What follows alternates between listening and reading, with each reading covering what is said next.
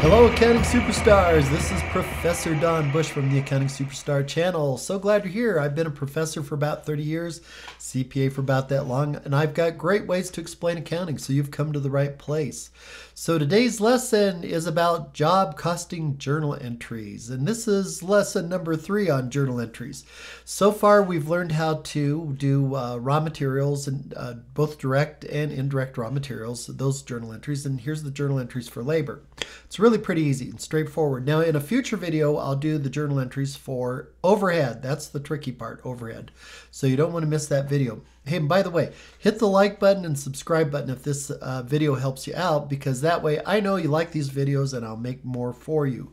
So let's get the show rolling here. Well, here's what we got going on. Some factory employees earned $26,000 during the week, and related employer taxes amounted to $4,000.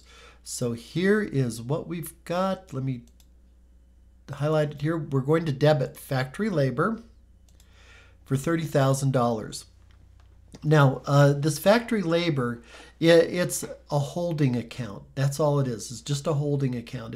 We're dumping some numbers into it, and we're going to pull numbers back out. So here's what we're going to credit. We're going to credit factory wages and employee taxes payable for the $26,000. Now, factory wages payable, that'll be the amount of money paid to the employees. But since these employees are employees, they've got to pay taxes. They have taxes withheld out of their paychecks. And so I'm just summarizing it here. In reality, you wouldn't want to do a journal entry quite like this, but you'd want to specify the employee taxes payable. But I'm just lumping it all together just to keep it easy. And then next, we've got employer payroll taxes payable. So the boss here has to pay, or the company has to pay $4,000 in taxes, all right, over and above what's withheld out of the paychecks. So it adds up. It adds up. A good rule of thumb is, oh gosh, about 25% at least of the employee's gross pay.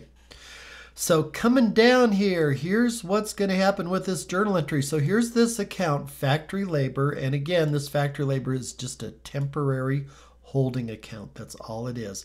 And we're not going to track the payables. That's not the focus of the lesson today.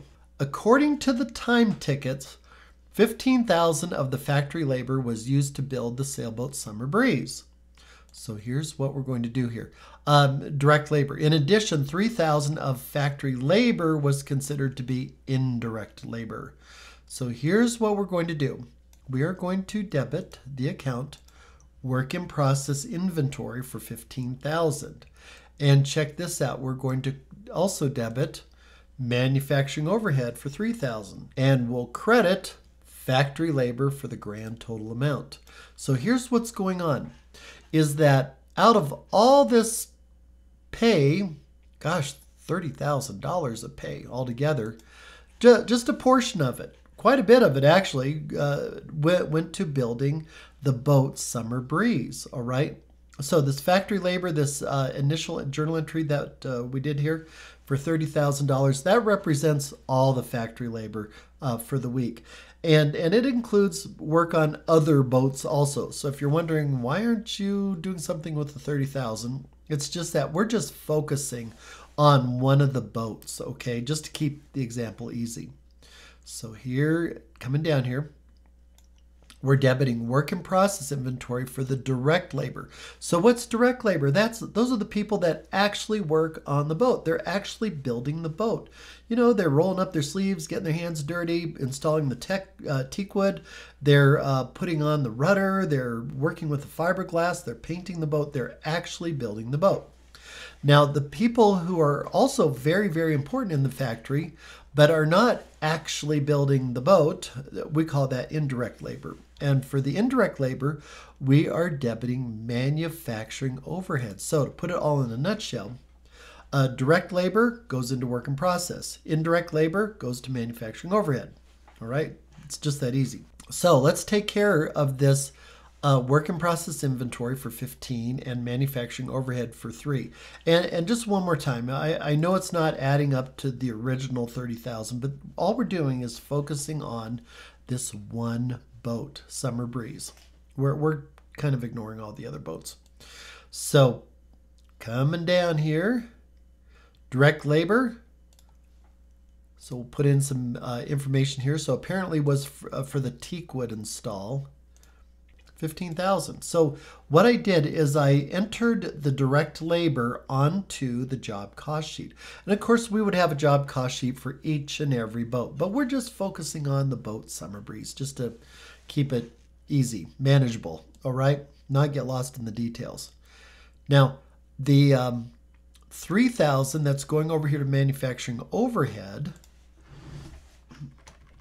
there's a holding account right here, and this is a temporary account also, manufacturing overhead. So it is getting debited for 3,000. Now, so what's going on with manufacturing overhead is that it includes a whole bunch of different costs: indirect labor, indirect materials, factory costs such as payroll, factory property taxes, property insurance, heating costs, security lights, lights to light the ceiling. I mean, the list goes on and on and on and on.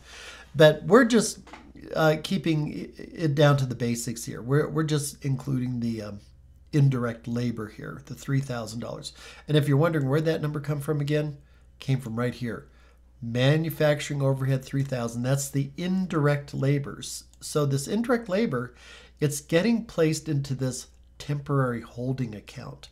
Now, in the next lesson, I'm going to show you how we empty out this temporary holding account. All right, so coming down here. Now, work in process inventory, it's going to have be charged for $15,000. And again, you might say, where's that coming from? That's coming from the job cost sheet. Right here, we entered in this 15,000. Well, these job cost sheets need to match the work in process inventory. So when all the accounting's caught up, the work in process inventory account, this is a general ledger account, should match all of the job cost sheets, all the jobs that are still in process. All right, and so we're peeling it back to the bare bones here. So you're not seeing the whole picture, but hopefully enough to understand what's going on. So I hope this lesson helped you out. And if it did, hit the like and subscribe button. That would help me a lot. That way I know you like these videos and I'll make more. And check out accountingsuperstars.com. Until next time, over and out.